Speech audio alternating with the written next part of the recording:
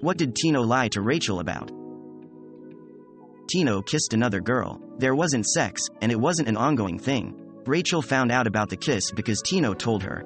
This is the convo we saw in teasers for the finale, and she ended the relationship. 16 September 2022. Is Rachel and Gabby still engaged? However, Eric did pop the question to Gabby during the finale, and they are still engaged today.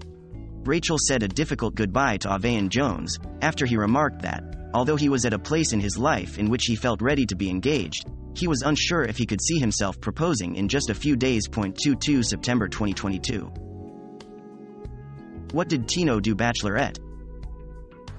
During this interim of awkwardness, Tino kissed another woman. I messed up, and I kissed another girl, the general contractor told Rachel during a weekend together after filming.